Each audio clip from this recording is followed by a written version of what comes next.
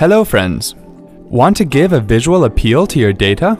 Here is how you can create a column graph from a table in PowerPoint 2013 to present your data in a professional way.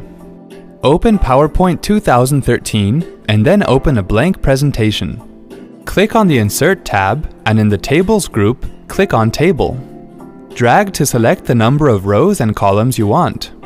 You can also resize the table and enter the data in table cells.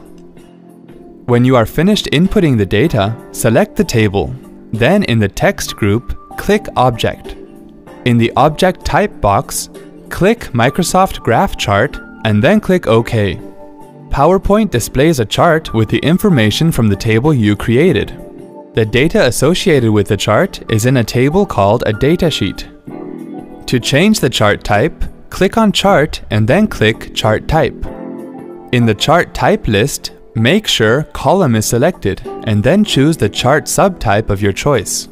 Click OK, and to return to PowerPoint, click on the presentation. See, that wasn't hard at all. Thanks for watching.